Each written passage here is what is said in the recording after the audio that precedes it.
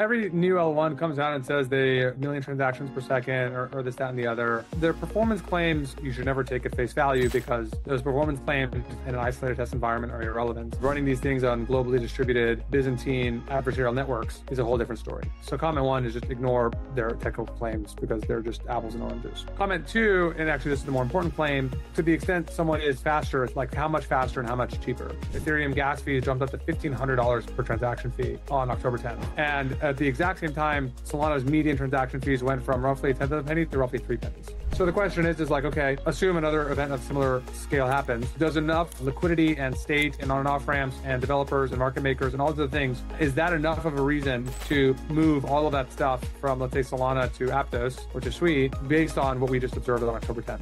And I'd argue the answer is no.